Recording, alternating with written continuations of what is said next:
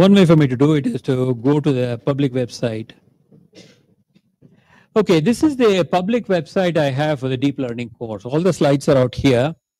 And as I mentioned earlier on, I just make some modifications when I'm teaching it and pull it in. If it is not up here, I put it on the Piazza, right? On Piazza, I put it there. I think I might have put some of these.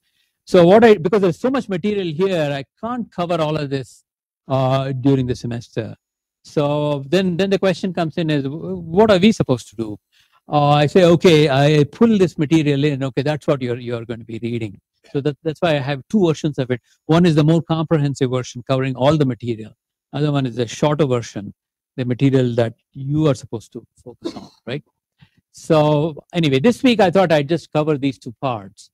One is Introduction to Deep Learning, which is actually the kind of introduction the Goodfellow book gives about what is deep learning.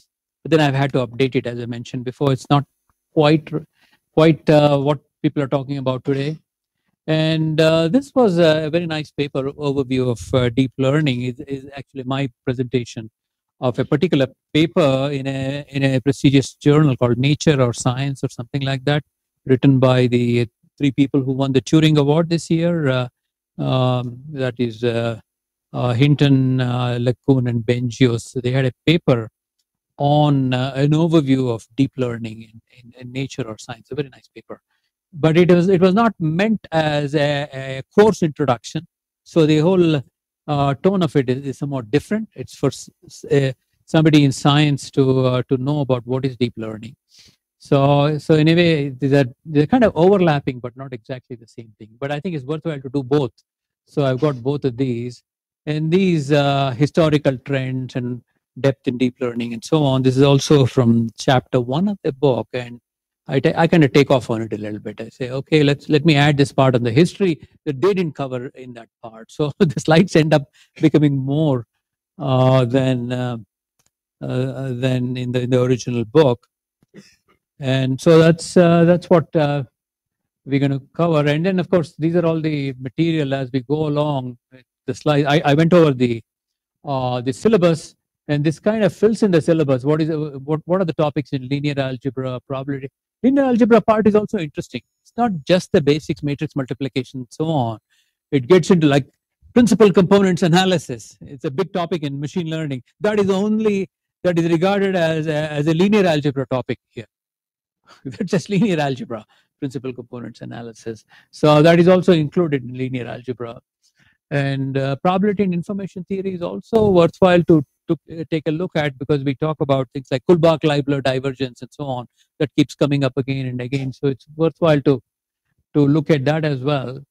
And all of this about gradient-based optimization goes into numerical computation.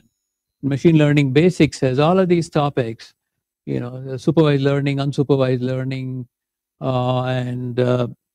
and then here I put a small section in here, which is not from the book at all, is what about software libraries, Python libraries, what is TensorFlow, and how to implement this, your project one.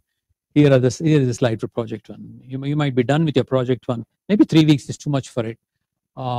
Maybe 2 weeks would be enough for doing that, because you're just being given the code and just to try it out, make sure you know how that works.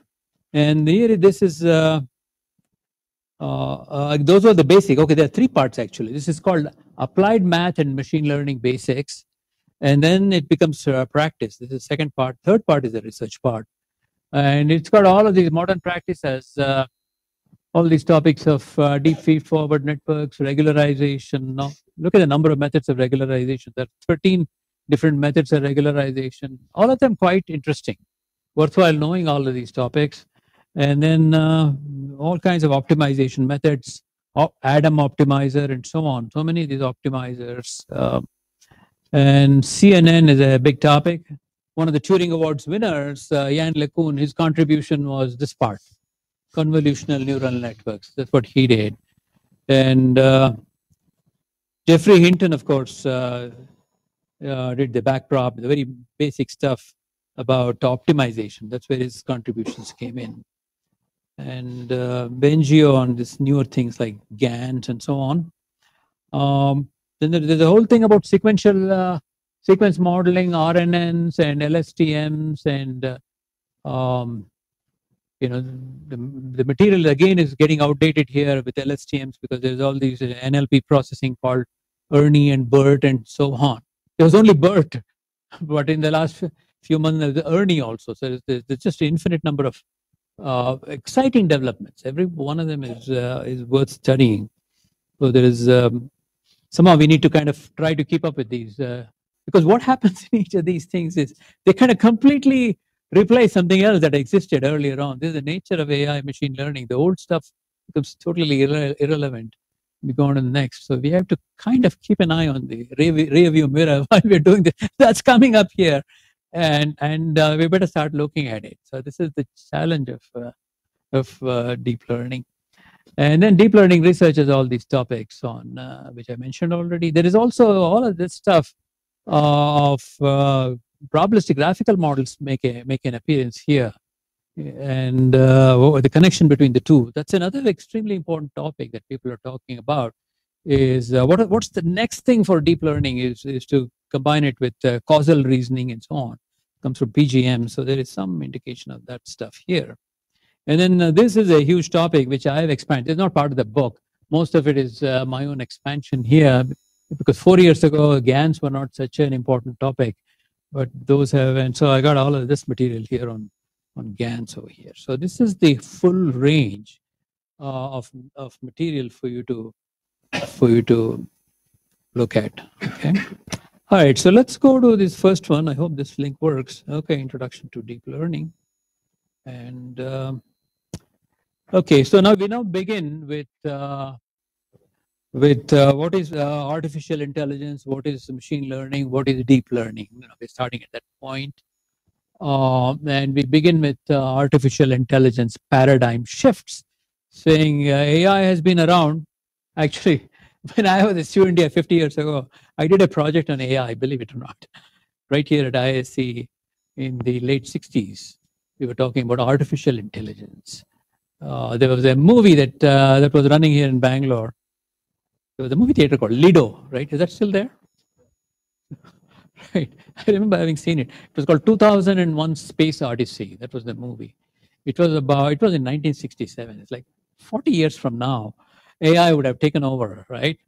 So that was about, and what would it be like in 2001, right? It was a prediction for the far into the future, 35 years from then. And how this AI system, which had language capability and all kinds of Machiavellian tendencies, how it would take over the control of the spaceship from the humans who were running that spaceship. That's what that was. That was an interesting one. Marvin Minsky was one of the advisors for that movie. And so AI was around 50 years ago.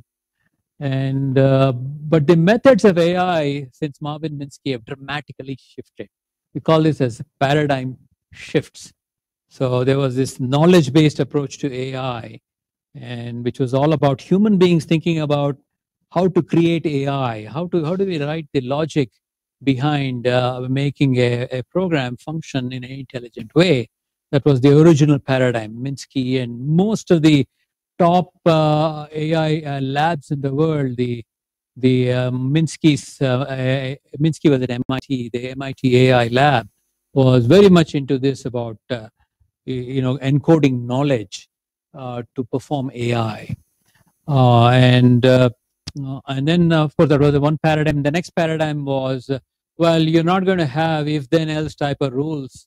We should do that part instead of doing if then and else rules. We should be doing it with machine learning now, saying it has to learn. Here are all the raw attributes that are coming in. Then rather than write rules like saying if this value is this, if that value is that, and then it's got to be this class or this value, we would simply find a mapping from these features using an automated technique called machine learning technique. Simple machine learning was a paradigm shift from knowledge-based to simple machine learning. And then, of course, today with deep learning, what we're saying is even the machine learning approach was not good enough, because who gives you all those features that are input to the machine learning program?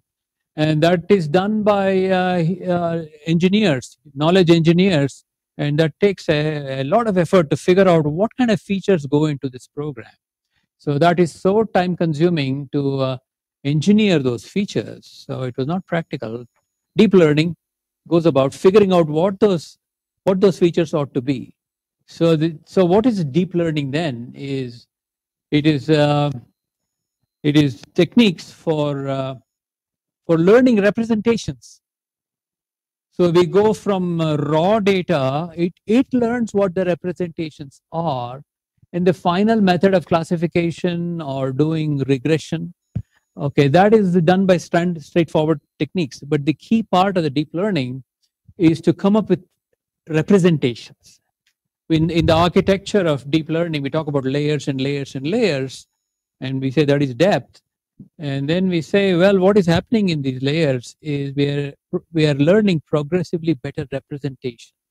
So that is the key part here. So here, yeah, this is first we come up with the definition of deep learning. People are still defining what is deep learning. One good definition is deep learning is inspired by the function of the brain, biological brain, let's say, human. So we're inspired by the brain, but not necessarily exactly model it. We're inspired by the brain to develop systems, architectures, what have you, to learn representations. So we go from inspired by the brain, we're talking about neural networks, these kinds of things, to learn representations. And of course, to perform artificial intelligence type of tasks, to perform intelligent tasks. So in a way, deep learning can be thought of as an aspiration. It's not like a well-defined thing. It's saying it is just we're inspired by the brain to learn representations of raw data to perform tasks that we're interested in. So it's an aspiration rather than a finished thing. Maybe in some other areas, maybe every area is an aspiration. Artificial intelligence is an aspiration. What is AI? So AI is to get computers to do things which, when done by a human being, we would say that is intelligence, right? Some kind of amorphous definition of what is AI. But again, it's an aspiration. We would like the machine to do AI. And just like that, deep learning is an aspiration. And maybe a few other things. Machine learning is an aspiration. But perhaps databases is not an aspiration. It's like a very concrete thing. And I don't know, cyber security. Maybe it's very concrete. Or maybe it's an aspiration. It's never finished.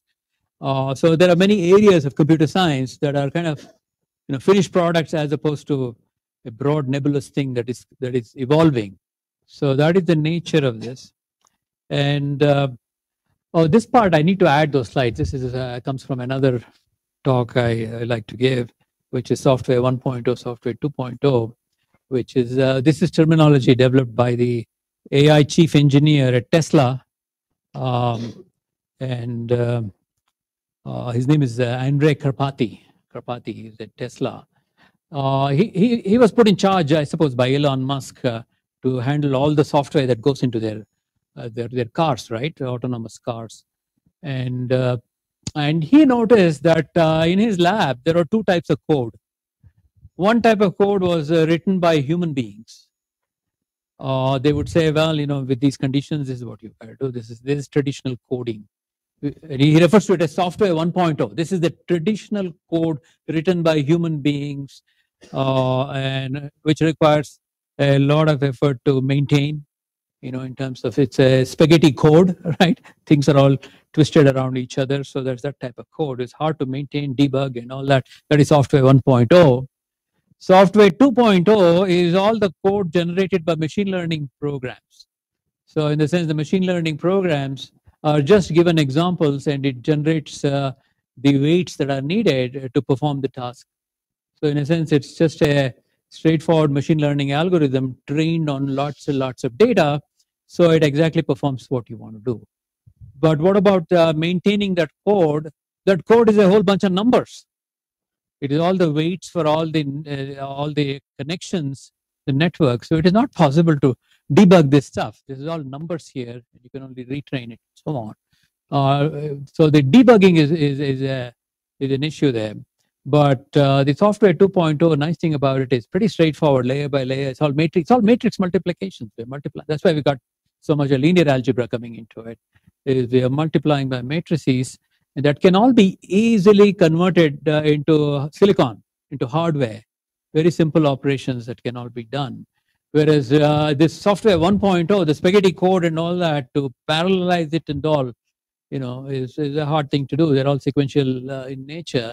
So he started referring to it as software 1.0, software 2.0, and then people started pitching in. I forget where it was, IBM or Microsoft. The program manager, they says, yeah, I agree. I looked at all the projects that I lead. He's the chief architect of one of these big companies. And he said, I'm looking at all of these, and I agree that almost all the projects we have could all be made into machine learning projects. We can eliminate all the human programming that is needed. And so people have been jumping on that bandwagon. But anyway, it's not that clear cut. Maybe half of it is conventional programming, half of it is machine learning programming.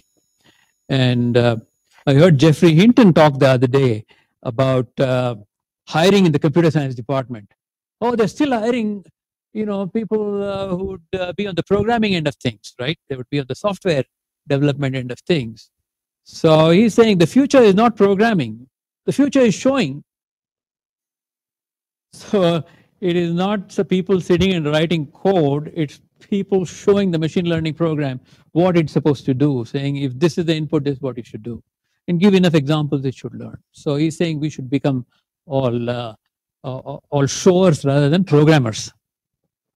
Anyway, it's a little bit of extreme hype here, but there is an element of truth. And he, after all, won the Turing Award, which is the Nobel Prize for computer science, right?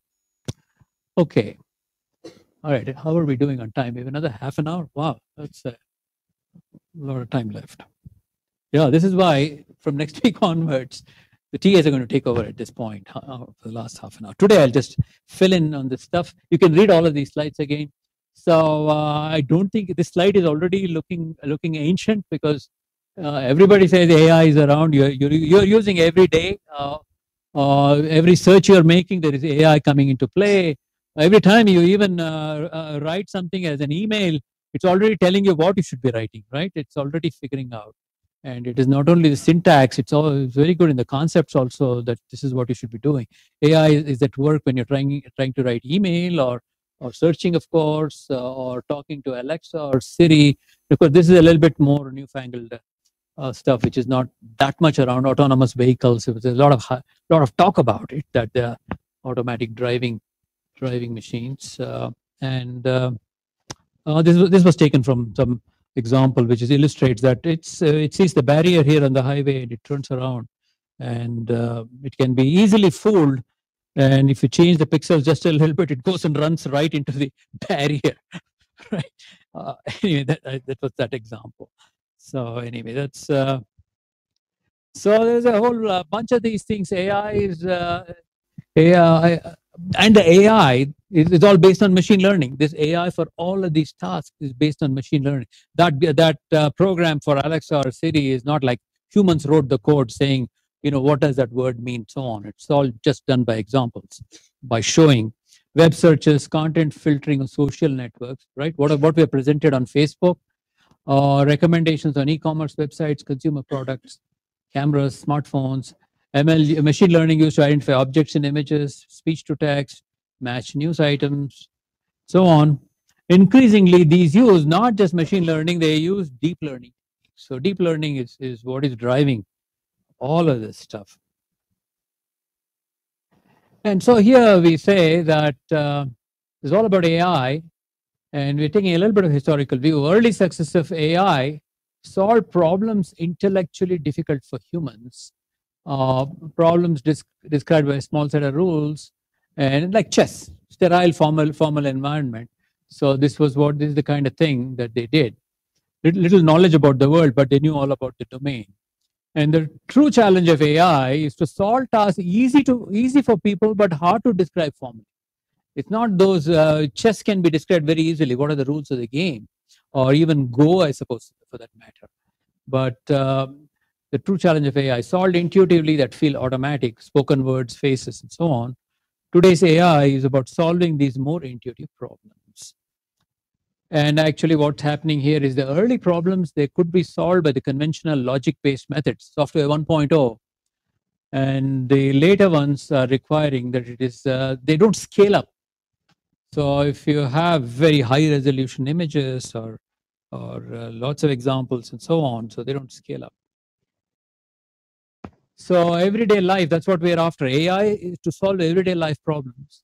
A person's everyday life requires immense amounts of knowledge of the world, and all this knowledge is intuitive, subjective, difficult to articulate, and they need to capture the same knowledge. And the key challenge for AI, how to get this informal knowledge into computer. That's what Minsky and others were saying earlier on, saying knowledge is the key.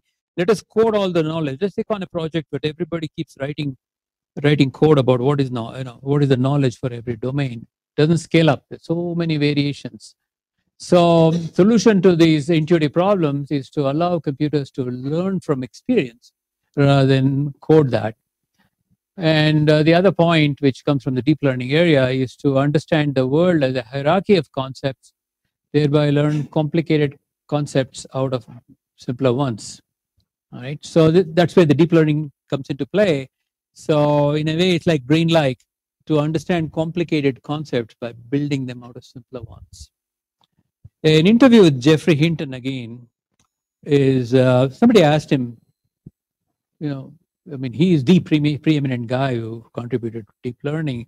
So how and why did you get into this field, right? And he said, well, when I was in college, he was in England, in college, I think he was at Cambridge. As an undergrad, or maybe even, I think he was in high school, he was talking about in high school. When I was in high school, I was interested how the brain works. And there was another student in my class, he was much smarter than me, much smarter than Geoffrey Hinton. And he was also interested in these topics. And he said, the brain is a hologram. He came and told Geoffrey Hinton, brain is a thing, in our brain, we hold it as holograms. What? Hologram. What it is they found that if you chop off a part of the brain, it still has a picture of the whole thing, right? And you chop off another part, it has a picture of the whole thing, maybe less resolution or whatever. So what is happening in the brain is not like this part of the brain holds something, that part of the brain holds something else, and so on. This information is all over the brain. So when you take out a little piece of it here and there, it doesn't affect it that much. So it seemed like a plausible explanation that it's like a hologram, or the basic idea was distributed, that the information was not like organized as a database, like different parts will have different things. It's the same information is all over the place. Together they put together what is the information needed. So it has got to be distributed. So he said I was fascinated by what this. He said that student was much smarter than me. He was the one who was saying this. And I said, yeah, that makes sense that it's distributed. And I said, I'd like to find out about it. And then he went to college at Cambridge and he asked a professor, how does the brain work? He said, well, the brain consists of neurons. They're all connected to each other and they fire and then these firings go on and so that's how the brain works. And Geoffrey was not satisfied with an answer. He said, that's it? Yeah, that's it. That's all we know. It's a whole bunch of neurons connected to each other and together. So he said, I need a better explanation of that. So he said, the best way to explain to myself is actually construct a model of it. So that's when he went about saying, okay, I'm going to use a computer to model this idea that the brain consists of a bunch of neurons connected to each other, and they all have weights associated with it when they fire and so on. And says that's the model he constructed. And then he said, how is it going to learn? That came about, and that's how we kind of invented the backpropagation algorithm, which is you start with arbitrary set of weights, and then you have present an input and has an output. And if the output doesn't match the correct correct output, it would backpropagate the errors and change the value. So he invented the backpropagation algorithm as a consequence of his model. Of course, people have said that he was not the only first one who to invented back propagation. Simultaneously, there was Paul Verbose. He had done it as part of a PhD. Nobody knew about it. It was part of his dissertation somewhere else.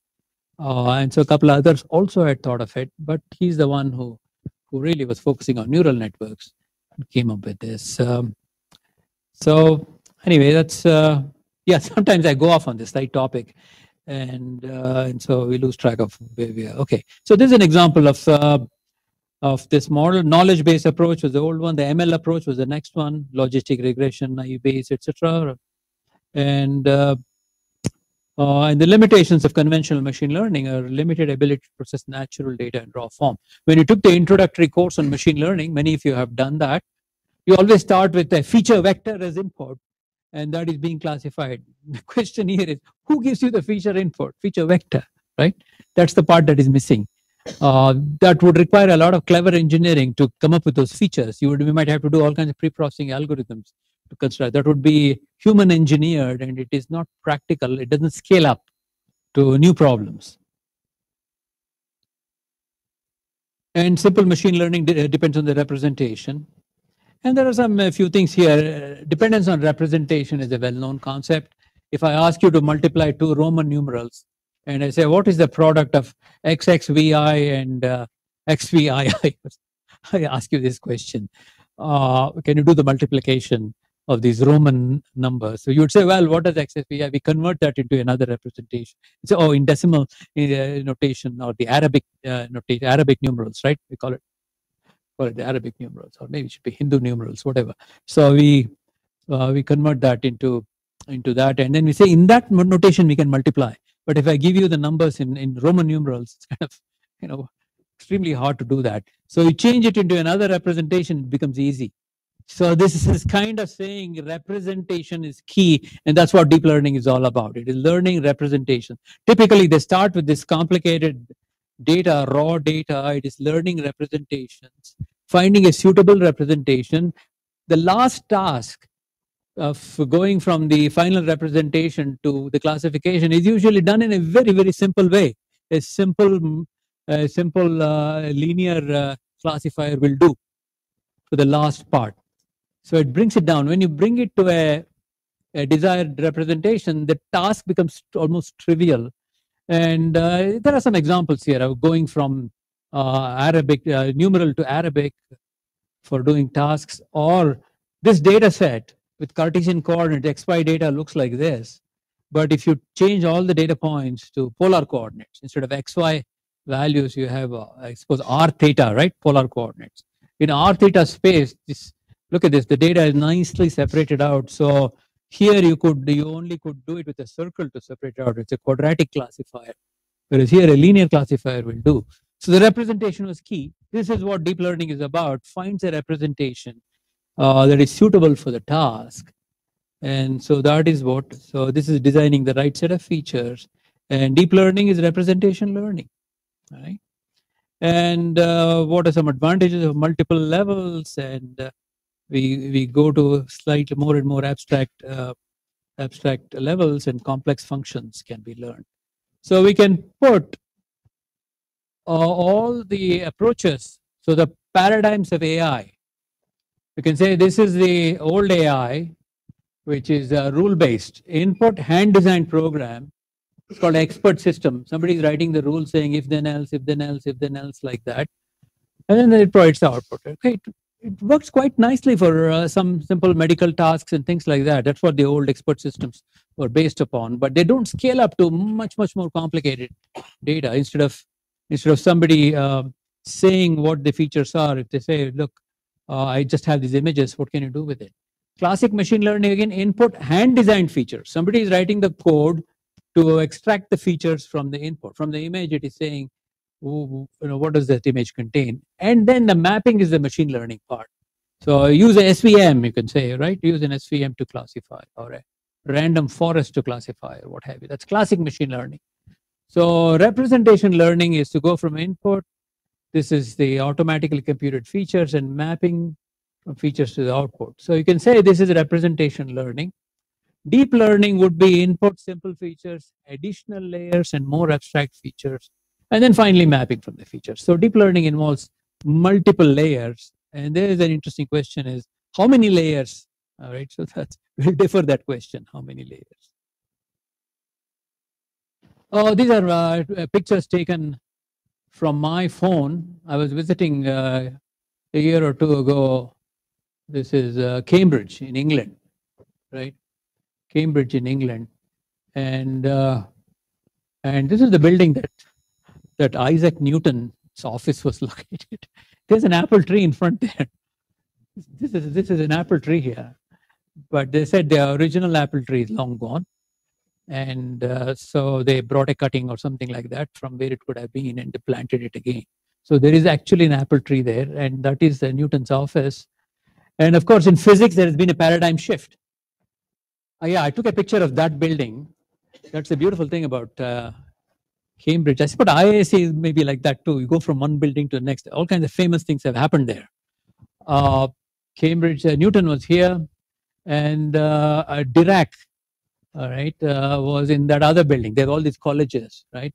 So, so they said, well, it moved from physics, moved from Newtonian physics, right? F equal to ma and these kinds of things, went on to quantum mechanics, right, to explain things with much more fine-grained way. And why did they have to do that? Because Newtonian physics cannot explain black body radiation. All kinds of things cannot be done with it. So they needed something more. Quantum mechanics can explain it, right?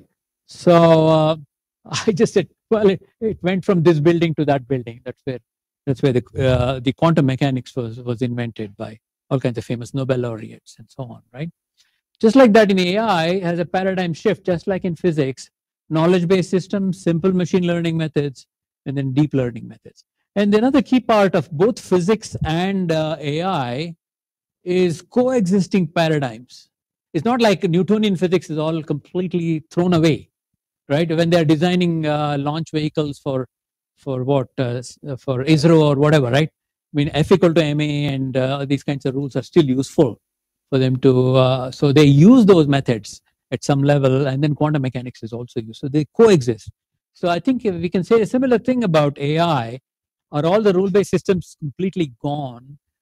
Just as Karpathy said about Tesla, these codes coexist, and I think they'll continue to coexist. So we don't want to throw out all the programmers right away, right? Yeah, here is, if you want, again, a more precise definition of deep learning is inspired by neural networks of the brain, machines which discover rich and useful internal representations. Representation is key, and computed as a composition of learned features and functions. All right. So this is a composition. We learn features and the functions as well. All right. So this definition is a goal and does not say much about how we achieve that. That part is something we are still working on. All this deep learning research is about that. And one way to looking at it is what is the research we're doing? By adding priors to learn better high-level representation. All of the topic of regularization, you can say that is all about priors. We put in a prior, right? If you're familiar with basic machine learning for, let's say, linear regression or linear classification, we say we minimize the sum of squared errors, we say, like in regression problem. But we just don't say, well, that's straightforward. The output should have been thus. It is missing, and it is different from what the system is outputting. So we need to change the weights, compute sum of squared errors, minimize that. We don't just leave it at that, and we say we have to regularize it. And we say we have an additional term which says keep the norm of the weights as small as possible. We minimize not only the loss function consists of not only the sum of squared errors, but also a regularization term. That's called norm penalty. But that's only one of those 13 methods we saw there. So many other methods. And you can say every one of these is a prior. Oh, who says that the weight vector should be as small as possible? That's a prior. Seems to make sense that when you keep that smaller, you're not overfitting the data. right? So that's the kind of arguments that I've made. So this is about adding priors to learn better high-level representation. The term deep learning is indeed aspirational, like AI or machine learning. Right? So if you want a one-slide definition of what is deep learning, we're motivated by the brain to learn representations so that we can compute very complicated functions, such as recognizing people, so on, with fine variations. So there's some of the examples you see. Can the program discriminate between a particular dog and a wolf? The particular dog looks like a wolf, actually. It's like a white dog, Samoyed or something like that. It's a dog. It looks like a wolf, but the program should be able to tell the difference. It's a very fine-grained difference between the two, and these methods of deep learning are able to do that, scale to that. So the characteristic of deep learning is it improves with experience in data, just like any machine learning. Only a viable approach to building AI systems in real-world environments. And its power is derived from a nested hierarchy of concepts, and each concept defined by a relationship to simpler concepts. Right? What is this concept thing? The example is the image example. First layer is presence or absence of edges. We're looking at fine things, and where are the edges between regions? And the second layer is detect motifs by spotting arrangements of edges regardless of small variation of edge positions. So we're saying some motifs are there, some patterns are there. Third level is assemble motifs into larger combinations that correspond to parts of familiar objects. Let's say we're doing face recognition. That is the level we go and say, hey, that's a nose here, or that's an eye here, that's an ear here. Those are all parts. Subsequent layers detect objects as combinations of these parts. Finally, so this is the kind of thinking which is again inspired by biological things. You look at the eye of a frog and all, it's doing edge detection. And then how does it recognize it's a fly or not, and so on. So this is the same thing, biological inspiration. And by doing these layer, we are computing very complicated functions of these input variables, right? And the key aspect of deep learning is layers are not designed by human engineers. All right, learn from data using a general purpose learning procedure. So anyway, these are useful and specifically applied to these things. Like, is this a person or a car, or is it an animal? And so we go from a visible layer to hidden layer to hidden layer to hidden layer. Here we go from pixels to edges to corners and contours and object parts and object identity to say whether it's a, right? That's a picture of me taken about 10 years ago in Beijing, China. One of my students who did his master's degree with me at Buffalo, he said, okay, I'm going to go start a company. So he started a company, and that company is called Baidu. It's the Google of China, right?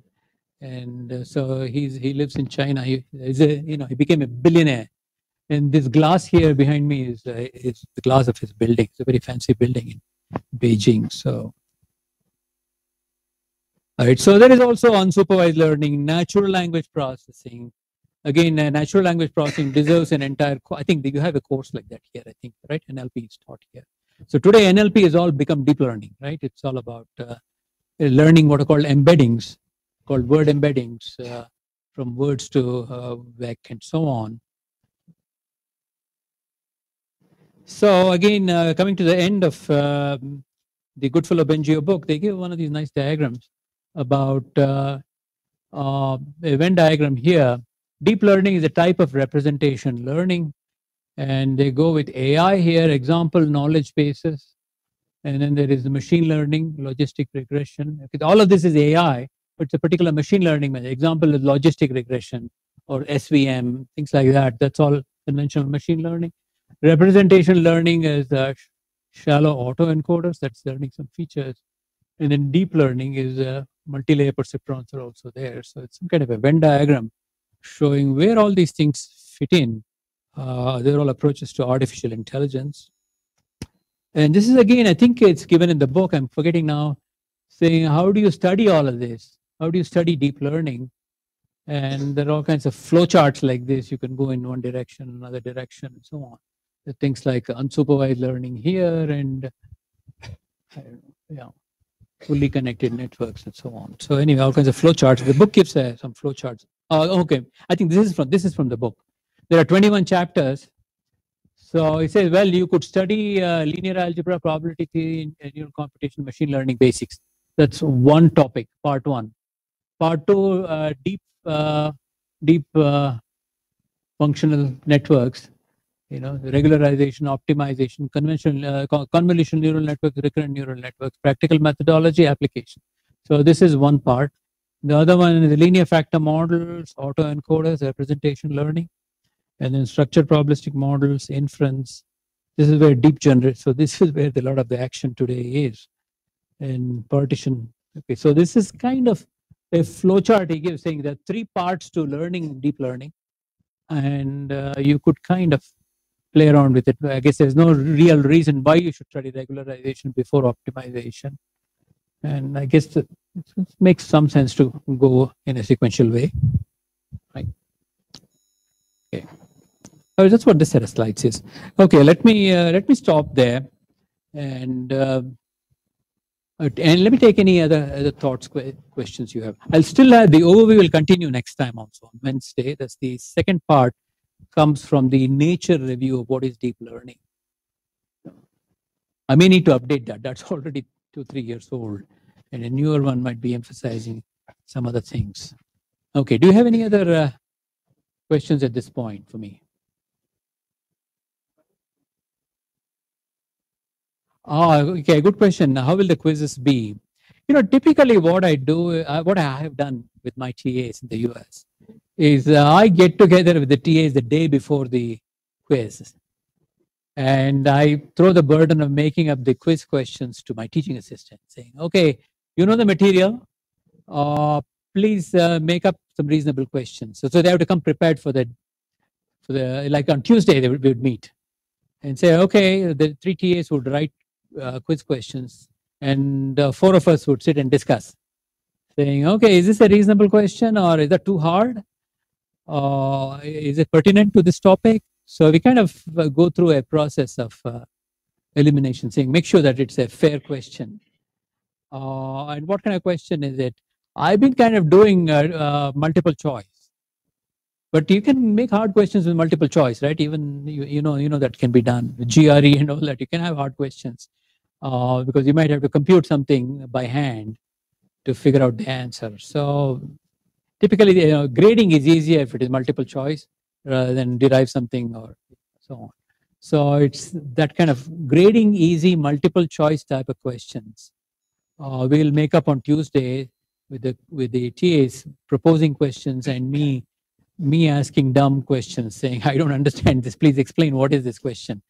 And so we do that, right? Okay. Yeah. No quiz this week.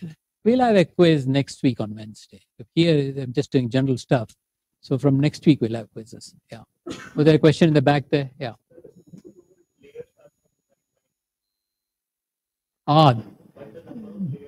The number of layers are. Yeah. Yeah. How deep should it be, right? Yeah. So, that's a question is, question of the introduction is depth, right? Depth is how many layers are there, right? That's what deep learning. What is depth is how many layers, right? So we're saying having multiple layers is a good thing.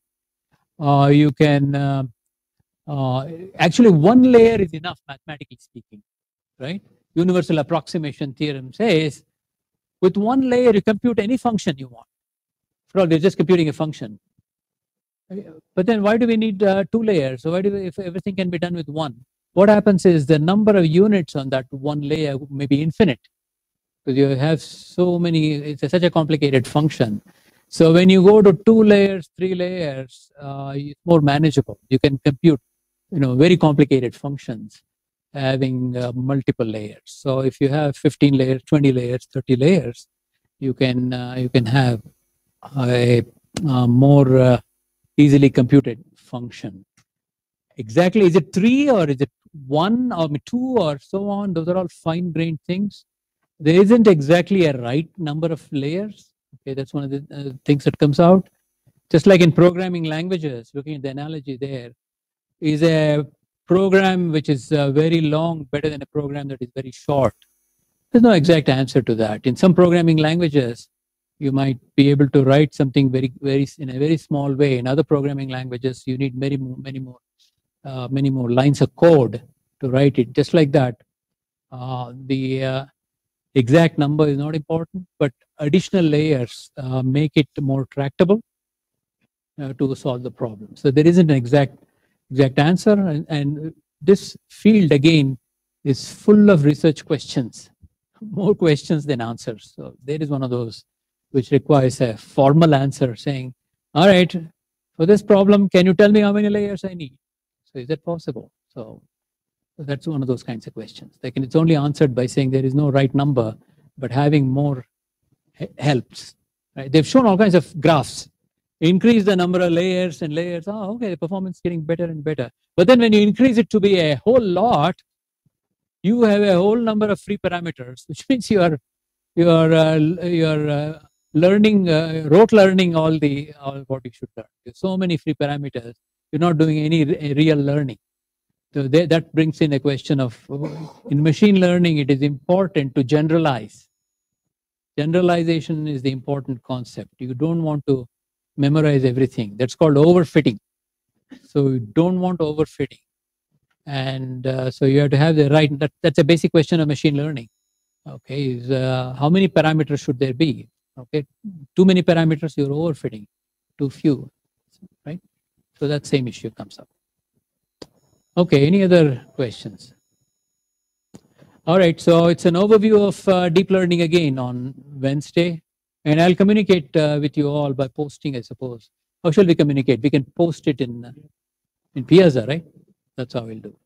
All right, we may be, yeah, if you're not planning to come to class after this, please let us know, because that gives us a lot more flexibility. If 20 of you are not coming, then we can accommodate the rest of you. But if everybody stays, then we cannot. So, some of you have conflicts. Some of you can take it next year when it's taught again, whatever, right? So do let us know, and we'll formulate how we're going to handle a large class. Okay, the TAs will have a role to play. Okay, thank you. See you on Wednesday.